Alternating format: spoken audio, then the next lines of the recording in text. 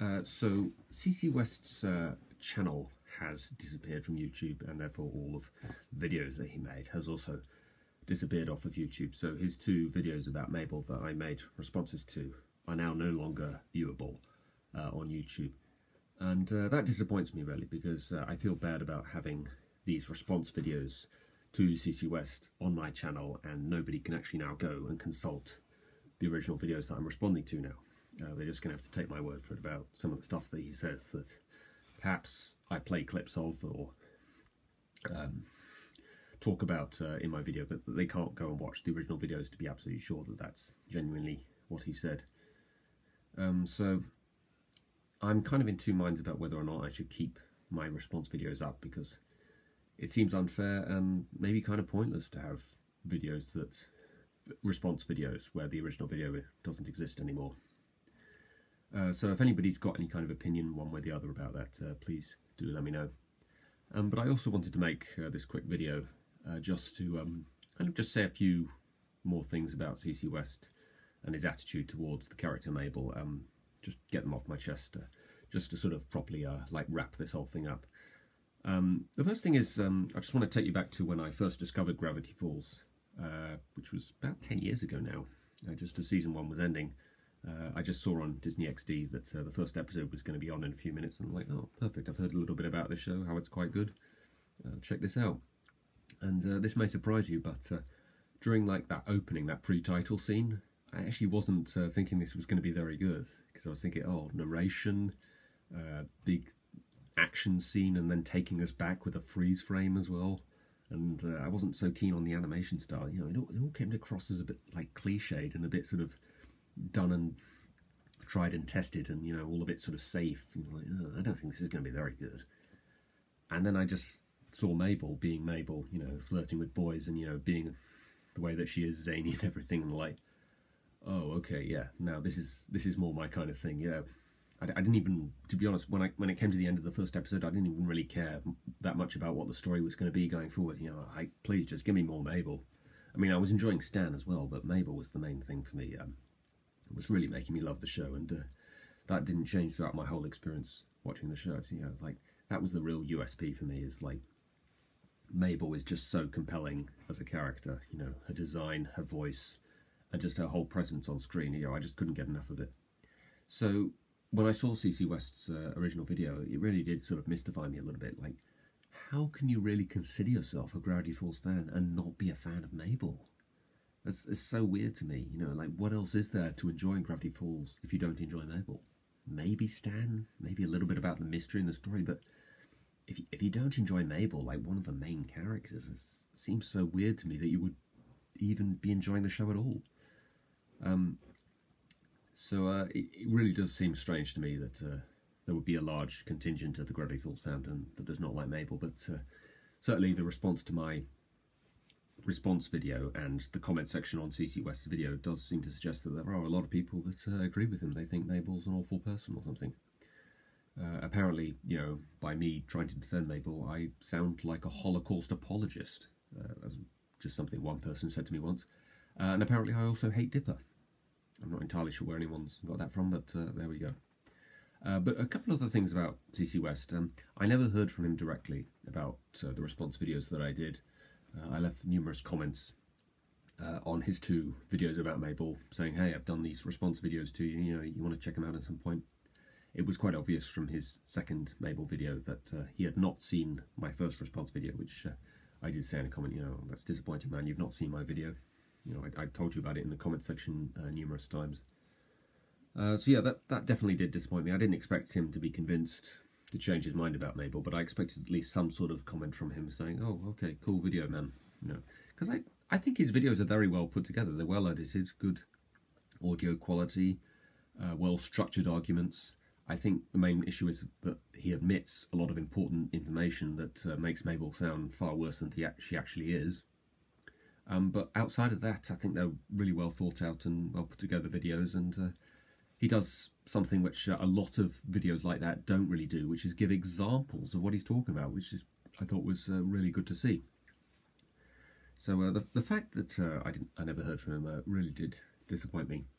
But there are a few other sort of minor things about his videos that also kind of bug me, that I just want to briefly get off my chest. First of all, he says in his second video that he's not willing to talk about Dipper and his role in any of the kind of things Mabel did, because the video was about Mabel and not Dipper. But he talks quite excessively about Dipper in other parts of that video. He talks about Pacifica in his second video about Mabel quite excessively, and about how much he likes her redemption arc. Which brings me on to another thing, which is in this graphic novel, there is a story, the first one actually, about Pacifica. You know, it's a little bit more character arc to her and her sort of redemption arc. And I actually think it's a lot better than what we see in the show with Northwest Mansion Mystery, because the story in this focuses much more on Pacifica's character and her redemption. Northwest Mansion Mystery, it's kind of more like about, you know, the Northwest family as a whole, and the redemption arc itself is really just the second half of that episode, really. And I mentioned this in my second response to CC Westo. When I made a vlog back when the first episode first came out, I actually did sort of say that this, you know, was the start of a potential redemption arc, but actually it turned out it was the entire redemption arc. That's all we ever ended up getting with Pacifica, outside of this graphic novel, I guess. And I imagine he would have read that story, because I can't imagine he would have just found the Don't Mention It story that he talks about in the second video about Mabel, and not also read the rest of the graphic novel. So he must have read that story, and yet he doesn't talk about it at all. So it's strange to me.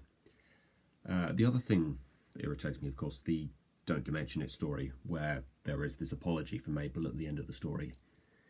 And the whole story there really is very much about Mabel having a bit of self-awareness and self-realisation about the flaws in her personality. And that is really what that apology at the end of the story is the culmination of. CC West sort of sees it a little bit more in a vacuum, though, and sees it as just these 3 panels of her apologising to Dipper. And his response is, well, that's not enough.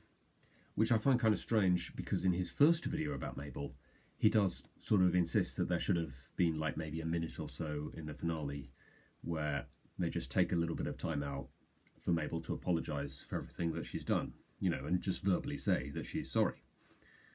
And apparently when they do that in the graphic novel, it's still not good enough. I don't really get what CC West wants at this point. I almost was imagining like Alex Hurst watching that second video he made about Mabel and listening to that sort of part and saying, oh, that's not enough, you know, we need more than that. And just really just throwing up his arms and being like, I give up. I don't understand what you people want at this point. I honestly don't know what more you can really have as like an apology, you know. An apology really isn't kind of like a volume-based sort of thing. It's not kind of a sort of an amount sort of thing. It's either like an apology of, you know, being genuinely sorry for something, or it's not. So I guess what he had in mind maybe was just Mabel making up for things with her actions, which she kind of does in the story that he's just lived through, you know, in Don't Mention It, and also in the finale of Gravity Falls. But no, he kind of just viewed it a little bit in the vacuum with just those 3 panels of her saying she's sorry. And there's no suggestion from him in that second video about what he thinks would have been a better idea.